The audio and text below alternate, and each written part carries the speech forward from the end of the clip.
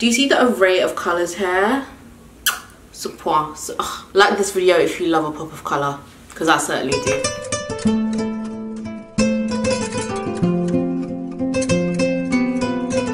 Hey my beautiful hands, I hope you guys are all doing well. Welcome to day 2 of my spring summer edit week, and today we're talking all about accessories and how to elevate your spring summer wardrobe. So I hope you guys are all doing well. If this is the first video from me that you're watching, my name is Michelle. I mainly do videos around fashion and travel, but then I sprinkle in a little bit extra anything else I want to talk about, whether that be vlogs or just general chit chat life videos. I'm hoping by the end of this particular video you're convinced to subscribe. Actually, in fact, I think you're really going to enjoy this video, so just click the subscribe button right now and make sure you click the bell button that's next to it so that you have your post notifications turned on for me so that you never miss an upload. So in case this is the first video from my spring summer edit week that you're stumbling across, what it is basically a week here on my channel where I'm uploading every single day, everything to do with spring summer fashion and everything else in between. So I also have a video on how to make more money in spring and summer and a lot of styling tips and just everything spring and summer, because it is definitely my favorite fashion season, my favorite traveling season. It's my favorite everything. When the sun is out, when the weather is warm,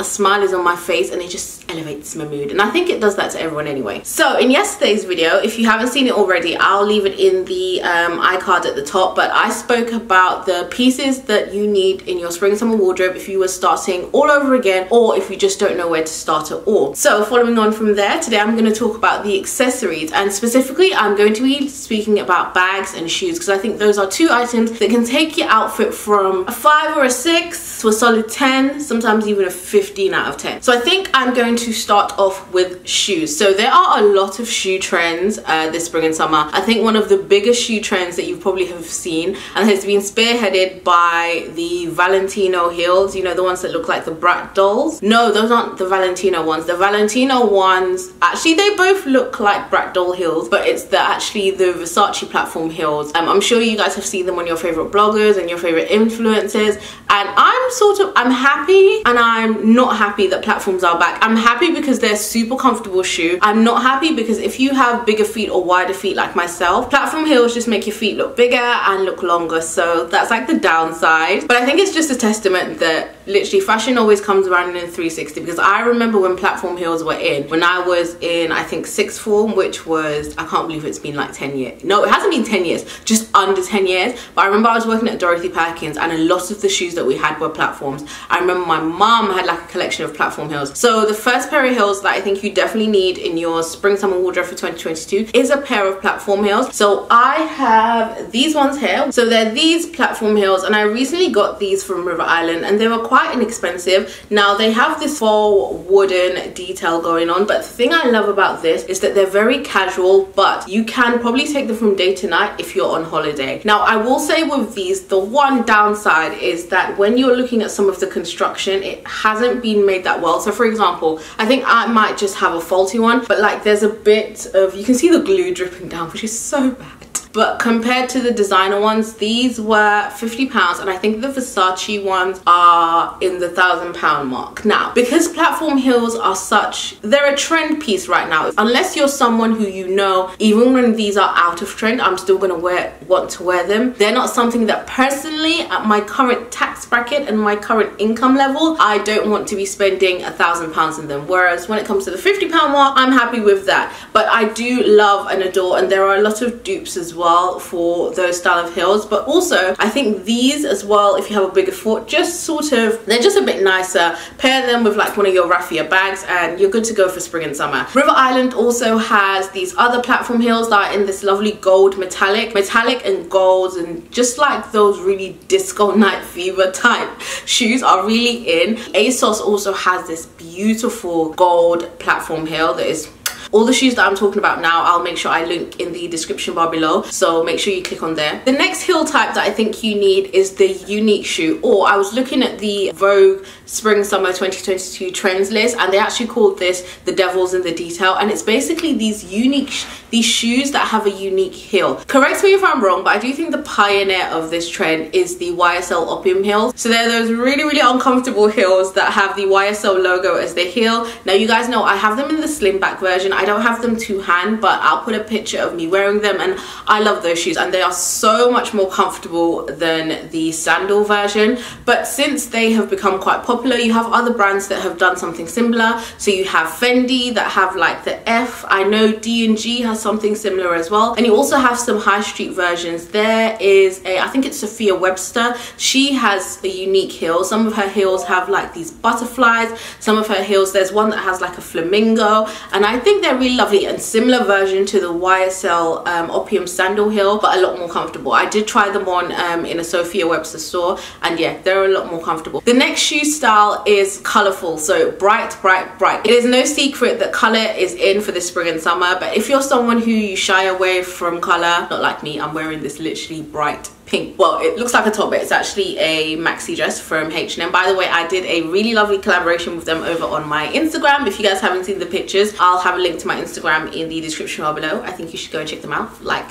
comment and everything. I really loved that campaign, and it was amazing to work with such a big brand that I've loved like H&M. Anyway, I'm digressing, but yeah, if you're someone who likes neutrals, then adding a pop of color in your shoes or your bags is definitely the way to go. So I have a lot of bright shoes. I have a lot, you guys can see them here. So the first pair are these, which are from Mango. I think I actually got these last summer and I wore these so much. I have a few pictures of me wearing them over on my Instagram. Absolutely adore them, and they're so comfortable, so comfortable. I think I even got my mum a pair of these, but these are perfect because if you're wearing like an all neutral outfit, this really bright lime green just adds that pop of color, so you're still on trend, you still have that unique piece, but you're still comfortable in your clothing, in that you're in your neutral palette that you like. The next shoe that I have are these orange sandal heels, which are from Warehouse. I recently picked these up and absolutely love them. I mean, orange is, I think orange has replaced red as my favorite color. Orange on dark skin, like just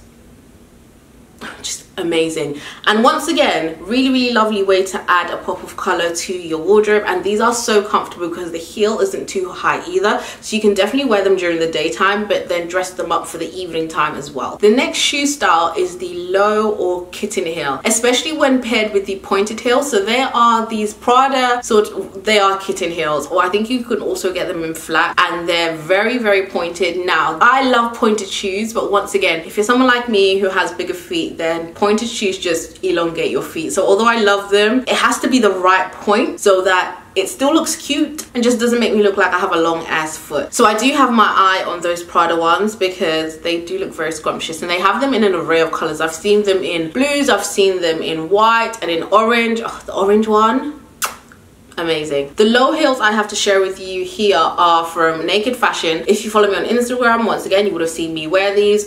These are so comfortable, and I love the fact that they're in a neutral color. These are, I think, the only white heels that I have, and white heels are another pair of heels that I think you need in your wardrobe, because if you're someone like me that you like to wear bright colors, you need a pair of white heels and a pair of black heels to go with your bright colored clothing. I think it's very important to, you can do a whole colorful outfit, but to make your outfit look a bit more like put together, I think having those little pop of neutrals does help. And then the last shoe style are sandals, specifically chunky dad sandals. The chunky sandal trend is still here, to my dismay, because once again, like a lot of these like chunky heels, platform heels, they are not big girl feet friendly at all. I think last year I did get a pair of chunky heels from H&M, and it was a no. It was an absolute write-off. But if they look good on you, then I definitely think pick them up. If not, I think a good pair of simple leather sandals are something that you need. So the Iran sandals from Hermes, super popular, and they have them in an array of colors. Or even YSL has a really lovely pair of sandals. I forgot the name, but once again, they also come in an array of colors. Tory Burch as well. I have Tory Burch sandals. I need to find those sandals. I really need to find those sandals because I don't know where they are, and they are one of my favorite sandals. But Tory Burch do sandals really well, and if you live in the UK, get your Tory Burch sandals from the Bicester Village outlet because they're always there, or even the outlet has a few. I'll link them in the description bar below. The sandals I have today are these ones from Warehouse. So these are made from leather, yeah, 100% leather, and they are so comfortable. They have them in this color. I think they also have them in a tan brown color, and they also have them in this nude off-white color. super comfortable, super affordable. Definitely get them in leather because they will last you for longer. Like Tory Burch ones have lasted years. I have other leather sandals, but I've never had a pair of black leather sandals, which is why I thought to get these ones. But once again, I will link these and any alternatives I've spoken about in the description bar below. Moving on to the bags. Now, if you have been a long-term watcher of my channel, it is no secret that I am a fan of raffia bags, as you can see here and as you can see here. So my Loewe basket bag, first of all, is definitely my go-to bag. I think everyone needs a basket bag in spring and summer. You don't have to go for the Loewe basket bag because I've said this before, this bag is definitely overpriced for what it is, but it all depends on cost per wear. The amount of wear I've gotten from this bag, I think my cost per wear is probably down to about 50 pence or even less, because whenever it's spring and summer, this is literally my go-to bag. This is my go-to bag, and I think everyone needs that go-to bag, and because of that, the price for me was justifiable. Now on top of this is like a medium-sized one, and then I also have this large one, which is from Tory Burch. So if you guys saw my Bicester Village haul, you would have seen this. I got this from an absolute bargain, and the thing I really like about this one is that it has a little bit of a pocket here, and it also comes with a pouch as well, but I haven't used it yet because I got it in winter, which is why all the wrapping is still on it. So both of these bags that I'm sharing are more on the expensive / luxury side, but I do have some alternatives for you that are a bit more affordable. I also have this raffia bag, which once again is from Warehouse. Oh, I think I just hit myself. But yeah, this one as well, which I recently got from Warehouse, and I haven't used it yet, but I really love the style of it, and this was so inexpensive, like so inexpensive. The handles are real leather as well, and it's in this wonderful raffia detailing, and it's just so amazing, super easy to use and very affordable as well. I think everyone needs a raffia bag, even the girls who say that they're not the raffia bag type of girls. Once they get a raffia bag, because I've seen it, once they get it, they realize what they've been missing out on, because it's just such a practical bag for spring and summer. And I've seen people, I wouldn't, but I've even seen people use them as like shopping bags in autumn and winter as well. The next bag style I think you need in your spring summer wardrobe is a neutral bag. So this can either be in black, although I think black is a bit harsh for spring and summer, which is why I opted for this off-white cream one, once again from Warehouse, and this is in real leather. The one thing I really liked about this is I know the chunky sort of,